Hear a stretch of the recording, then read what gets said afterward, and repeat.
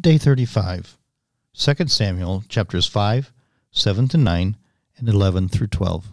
Then all the tribes of Israel came to David at Hebron and said, Behold, we are your bone and flesh. In times past, when Saul was king over us, it was you who led out and brought us in Israel. And the Lord said to you, You shall be shepherd of my people Israel, and you shall be prince over Israel. So all the elders of Israel came to the king at Hebron, and King David made a covenant with them at Hebron before the Lord, and they anointed David king over Israel. David was 30 years old when he began to reign, and he reigned 40 years. At Hebron he reigned over Judah 7 years and 6 months, and at Jerusalem he reigned over all Israel and Judah 33 years. And the king and his men went to Jerusalem against the Jebusites, the inhabitants of the land, who said to David, You will not come in here, but the blind and the lame will ward you off, thinking, David cannot come in here. Nevertheless, David took the stronghold of Zion, that is, the city of David. And David said on that day, Whoever would strike the Jebusites, let him get up the water shaft to attack the lame and the blind, who are hated by David's soul. Therefore it is said, The blind and the lame shall not come into the house. And David lived in the stronghold, and called it the city of David. And David built a city all around from the Millo inward. And David became greater and greater, for the Lord, the God of hosts, was with him. And Hiram, king of Tyre, sent messages to David, and cedar trees, also carpenters and masons, who built David a house. And David knew that the Lord had established him king over Israel, and that he had exalted his kingdom for the sake of his people Israel. And David took more concubines and wives from Jerusalem after he came from Hebron, and more sons and daughters were born to David. And these are the names of those who were born to him in Jerusalem: Shammua, Shobab, Nathan, Solomon, Ibhar, Elishu, Nepheg, Zaphia, Elishama. And these were the names of those who were born to him in Jerusalem: Shammua, Shobab, Nathan, Solomon, Ibhar, Elishua, Nepheg, Japhia, Elishama, Eliada, and Ephelet. When the Philistines heard that David had been anointed king over Israel, all the Philistines went up to search for David. But David heard of it and went down to the stronghold. Now the Philistines had come and spread out in the valley of Rephaim. And David inquired of the Lord, Shall I go up against the Philistines? Will you give them into my hand? And the Lord said to David, Go up, for I will certainly give the Philistines into your hand. And David came to Baal-perazim, and David defeated them there. And he said, The Lord has broken through my enemies before me like a breaking flood. Therefore the name of the place is called Baal-perazim. And the Philistines left their idols there, and David and his men carried them away. And the Philistines came up yet again and spread out in the valley of Rephaim. And when David inquired of the Lord, he said, You shall not go up, go around to their rear, and come against them opposite the balsam trees. And when you hear the sound of marching in the tops of the balsam trees, then rouse yourselves, for then the Lord has gone out before you to strike down the army of the Philistines. And David did as the Lord commanded him, and struck down the Philistines from Geba to Gezer. Now when the king lived in his house, and the Lord had given him rest from all his surrounding enemies, the king said to Nathan the prophet, See now, I dwell in a house of cedar, but the ark of God dwells in a tent. And Nathan said to the king, Go, do all that is in your heart, for the Lord is with you.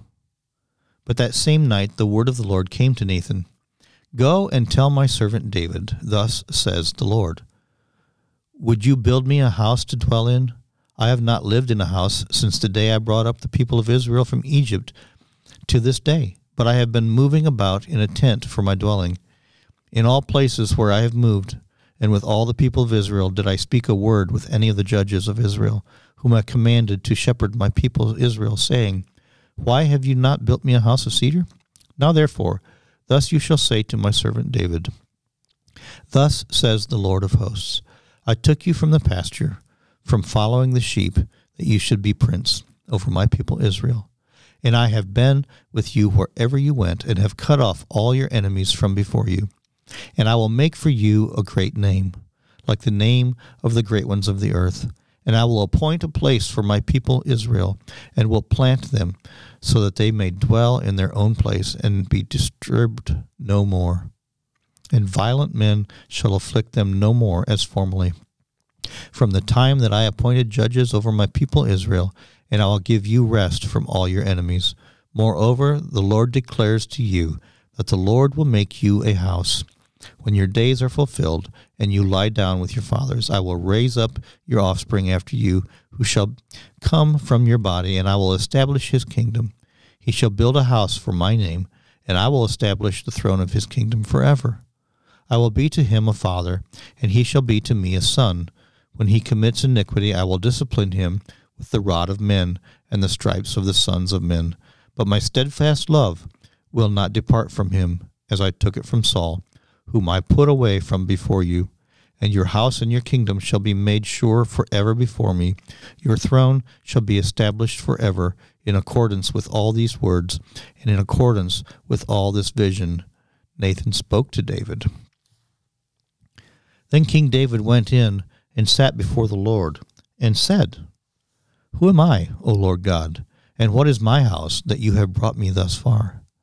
And yet this was a small thing in your eyes, O Lord God. You have spoken also of your servant's house for a great while to come, and this is instruction for mankind. O Lord God, and what more can David say to you? For you know your servant, O Lord God. Because of your promise and according to your own heart, you have brought about all this greatness to make your servant know it.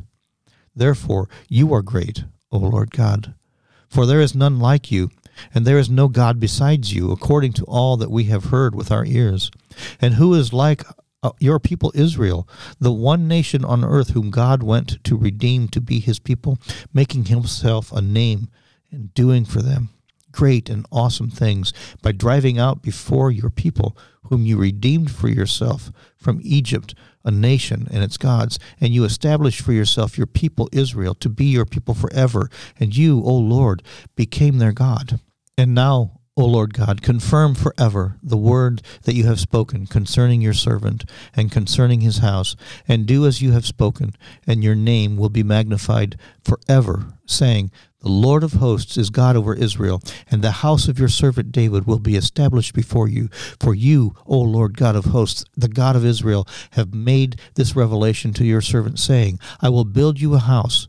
Therefore your servant has found courage to pray this prayer to you.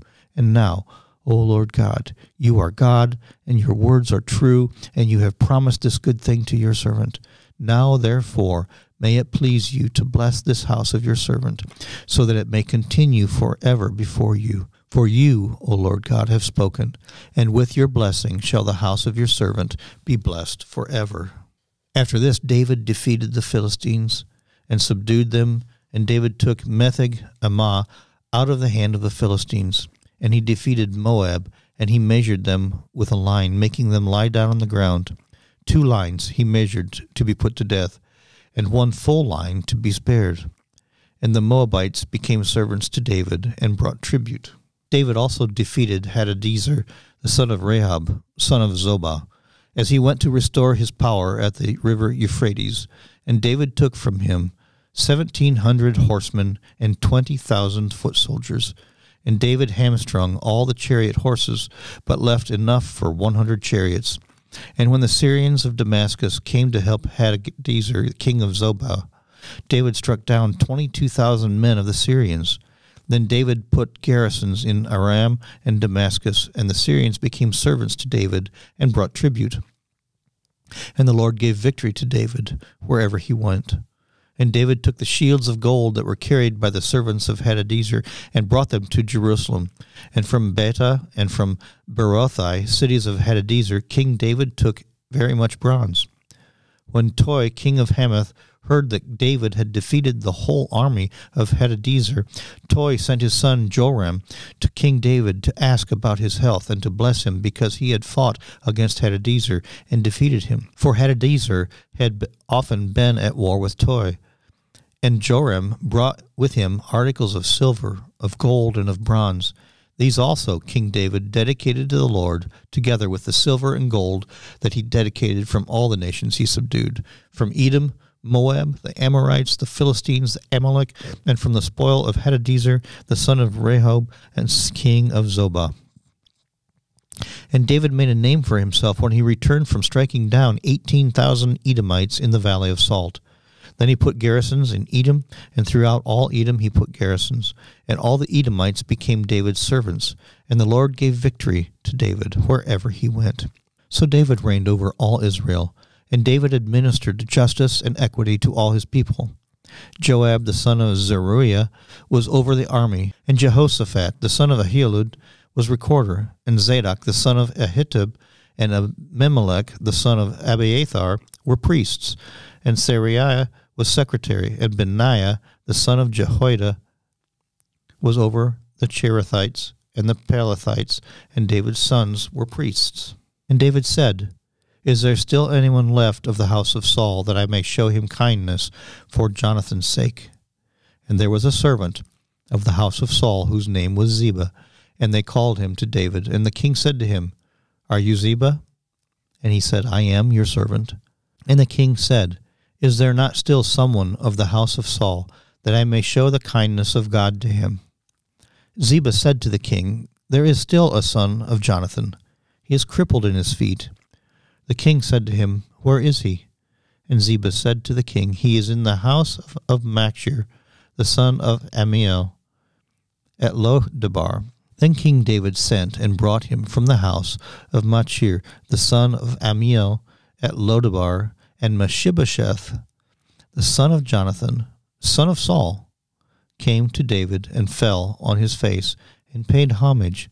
And David said, "Mephibosheth?" And he answered, "Behold, I am your servant." And David said to him, "Do not fear, for I will show you kindness for the sake of your father Jonathan, and I will restore to you all the land of Saul your father, and you shall eat at my table always." And he paid homage and said, "What is your servant, that you should show regard for a dead dog such as I?" Then the king called Ziba, Saul's servant, and said to him, "All that belonged to Saul and to all his house I have given to your master's grandson, and you and your sons and your servants shall till the land for him, and shall bring in the produce, that your master's grandson may have bread to eat. But Mephibosheth, your master's grandson, shall always eat at my table." Now Ziba had 15 sons and 20 servants. Then Ziba said to the king, "According to all that my lord the king commands his servant, so will your servant do." So Mephibosheth ate at David's table like one of the king's sons. And Mephibosheth had a young son, whose name was Micah. And all who lived in Ziba's house became Mephibosheth's servants. So Mephibosheth lived in Jerusalem, for he ate always at the king's table. Now he was lame in both his feet. After this, Absalom got himself a chariot and horses, and 50 men to run before him. And Absalom used to rise early and stand beside the way of the gate. And when any man had a dispute to come before the king for judgment, Absalom would call to him and say, "From what city are you?" And when he said, "Your servant is of such and such a tribe in Israel," Absalom would say to him, "See, your claims are good and right, but there is no man designated by the king to hear you." Then Absalom would say, "Oh, that I were judge in the land! Then every man with a dispute or cause might come to me, and I would give him justice." And whenever a man came near to pay homage to him, he would put out his hand and take hold of him and kiss him. Thus Absalom did to all of Israel who came to the king for judgment. So Absalom stole the hearts of the men of Israel. And at the end of 4 years, Absalom said to the king, "Please let me go and pay my vow, which I have vowed to the Lord in Hebron. For your servant vowed a vow while I lived in Geshur in Aram, saying, "If the Lord will indeed bring me back to Jerusalem, then I will offer worship to the Lord." The king said to him, "Go in peace." So he arose and went to Hebron. But Absalom sent secret messengers throughout all the tribes of Israel, saying, "As soon as you hear the sound of the trumpet, then say, 'Absalom is king at Hebron.'" With Absalom went 200 men from Jerusalem who were invited guests, and they went in their innocence and knew nothing. And while Absalom was offering the sacrifices, he sent for Ahithophel the Gilonite, David's counselor from his city of Gilo. And the conspiracy grew strong, and the people with Absalom kept increasing. And a messenger came to David, saying, "The hearts of the men of Israel have gone after Absalom." Then David said to his servants who were with him at Jerusalem, "Arise, and let us flee, or else there will be no escape for us from Absalom. Go quickly, lest he overtake us quickly and bring down ruin on us and strike the city with the edge of the sword." And the king's servants said to the king, "Behold, your servants are ready to do whatever my lord the king decides." So the king went out, and all his household after him, and the king left 10 concubines to keep the house. And the king went out, and all the people after him, and they halted at the last house.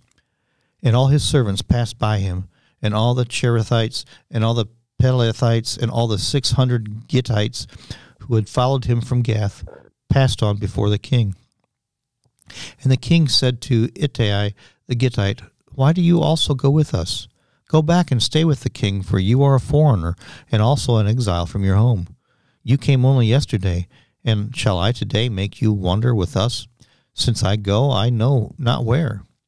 Go back, and take your brothers with you, and may the Lord show steadfast love and faithfulness to you." But Ittai answered the king, "As the Lord lives, and as my lord the king lives, wherever my lord the king shall be, whether for death or for life, there also will your servant be." And David said to Ittai, "Go then, pass on." So Ittai the Gittite passed on with all his men and all the little ones who were with him. And all the land wept aloud as all the people passed by. And the king crossed the brook Kidron, and all the people passed on toward the wilderness. And Abiathar came up, and behold, Zadok came also with all the Levites, bearing the ark of the covenant of God. And they set down the ark of God until the people had all passed out of the city. Then the king said to Zadok, "Carry the ark of God back into the city. If I find favor in the eyes of the Lord, he will bring me back and let me see both it and his dwelling place. But if he says, 'I have no pleasure in you,' behold, here I am. Let him do to me what seems good to him." The king also said to Zadok the priest, "Are you not a seer? Go back to the city in peace with your 2 sons, Ahimaaz and your son, and Jonathan the son of Abiathar.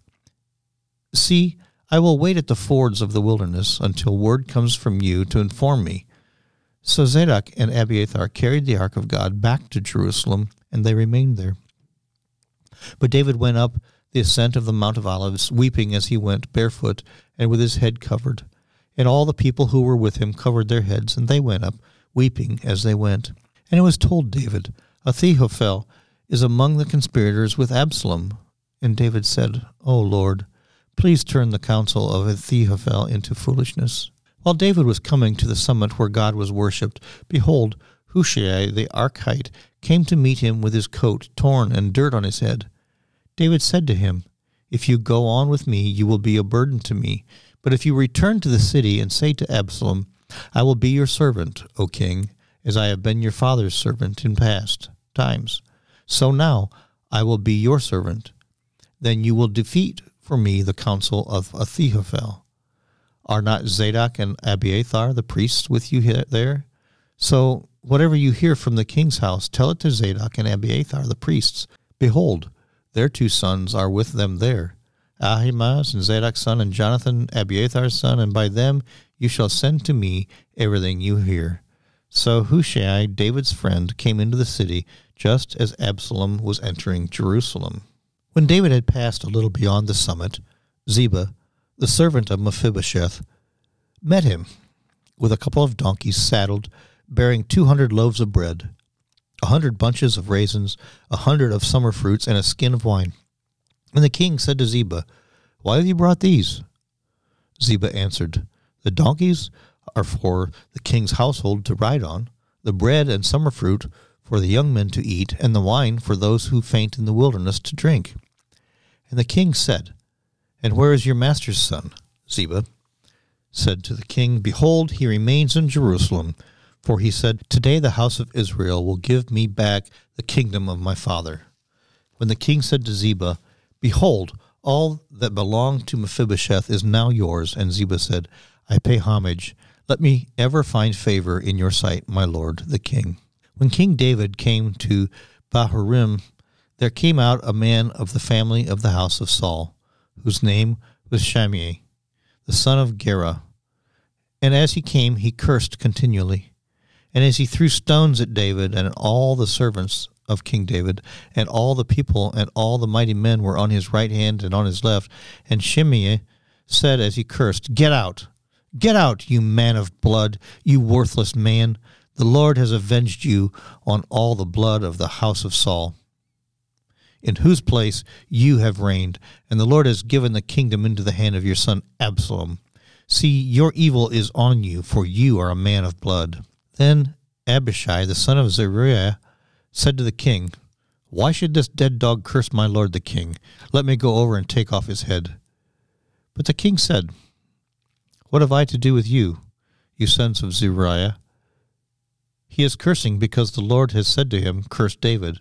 Who then shall say, 'Why have you done so?'" And David said to Abishai and to all his servants, "Behold, my own son seeks my life. How much more now may this Benjamite? Leave him alone and let him curse, for the Lord has told him to. It may be that the Lord will look on the wrong done to me, and that the Lord will repay me with good for his cursing today." So David and his men went on the road, while Shimei went along on the hillside opposite them, and cursed him as he went, and threw stones at him, and flung dust. And the king and all the people who were with him arrived weary at the Jordan, and there he refreshed himself. Now Absalom and all the people, the men of Israel, came to Jerusalem, and Ahithophel with him. And when Hushai the Archite, David's friend, came to Absalom, Hushai said to Absalom, "Long live the king! Long live the king!" And Absalom said to Hushai, "Is this your loyalty to your friend? Why did you not go with your friend?" And Hushai said to Absalom, "No, for whom the Lord and his people and all the men of Israel have chosen, his I will be, and with him I will remain. And again, whom shall I serve? Should it not be his son? As I have served your father, so I will serve you." Then Absalom said to Ahithophel, "Give your counsel. What shall we do?" Ahithophel said to Absalom, "Go into your father's concubines, whom he has left to keep the house, and all Israel will hear that you have made yourself a stench to your father, and the hands of all who are with you will be strengthened." So they pitched a tent for Absalom on the roof, and Absalom went into his father's concubines in the sight of all Israel. Now in those days the counsel that Ahithophel gave was as if one consulted the word of God. So was all the counsel of Ahithophel esteemed by both David and by Absalom. Moreover, Ahithophel said to Absalom, "Let me choose 12,000 men, and I will arise and pursue David tonight. I will come upon him while he is weary and discouraged, and throw him into panic, and all the people who are with him will flee. I will strike down only the king, and I will bring all the people back to you as a bride comes home to her husband. You seek the life of only one man, and all the people will be at peace." And the advice seemed right in the eyes of Absalom and all the elders of Israel. Then Absalom said, "Call Hushai the Archite also, and let us hear what he has to say." And when Hushai came to Absalom, Absalom said to him, "Thus has Ahithophel spoken. Shall we do as he says? If not, you speak." Then Hushai said to Absalom, "This time the counsel that Ahithophel has given is not good." Hushai said, "You know that your father and his men are mighty men, and that they are enraged, like a bear robbed of her cubs in the field. Besides, your father is an expert in war. He He will not spend the night with the people. Behold, even now he has hidden himself in one of the pits or in some other place. And as soon as some of the people fall at the first attack, whoever hears it will say, there has been a slaughter among the people who follow Absalom. Then even the valiant men, whose heart is like the heart of a lion, will utterly melt with fear, for all Israel knows that your father is a mighty man, and that those who are with him are valiant men. But my counsel is that all Israel be gathered to you from Dan to Beersheba, as the sand by the sea from multitude, and that you go to battle in person.